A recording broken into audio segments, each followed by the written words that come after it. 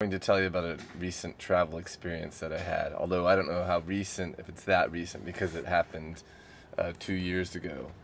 I was hitchhiking in France with my girlfriend at the time, and we were hitchhiking from the south of France into the north of France. We were heading toward Germany. France borders Germany, north and south. And we got a ride from a guy. We went to a grocery store at first, and we purchased a loaf of whole grain wheat baguette and a bagel and a beer and some potato chips and some delicious chocolate for like a few euros. We sat outside the grocery store eating it, and it started raining.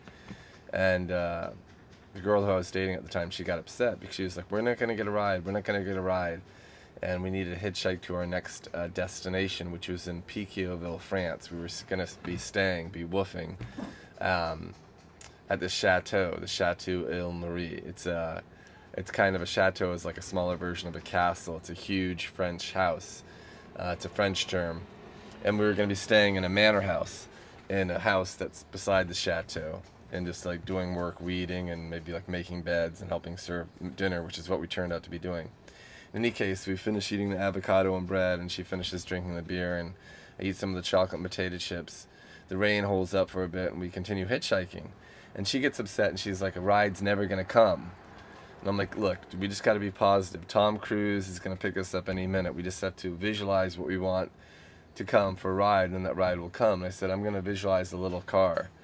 And she was like, "This is stupid." She was being negative. She was upset. She thought we wouldn't get a ride, and it was going to be dark soon. Although we were only, I think, half an hour away from our destination.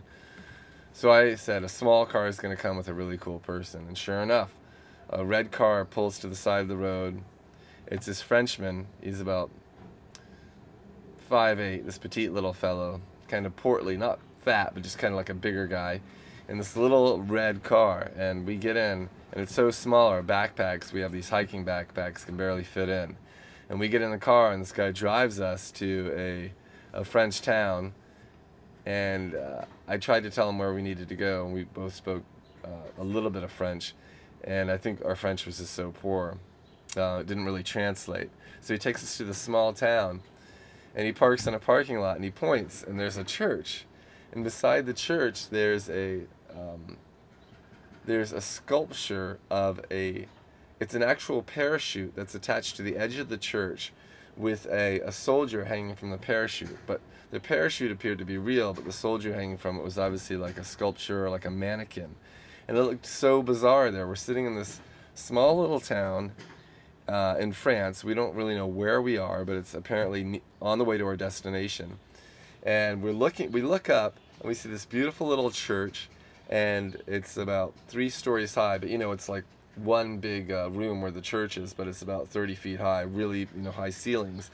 And we see this parachute at the edge of the church, hanging on this like the side of the church where it like spikes up, and down the bottom is a guy, just like this, like just a soldier. It was really, really interesting. So we get outside and take some pictures, and she was kind of like, I think, fed up, frustrated at this point. She was in the car. We get back inside and explain to the guy, this is where we need to go, Chateau Ile-Marie. Keeps driving, and he drives down this narrow road, goes into a driveway, and there's beautiful trees on both sides. It's about 150 yards down the driveway. The trees open up, and there's a Chateau Ile-Marie.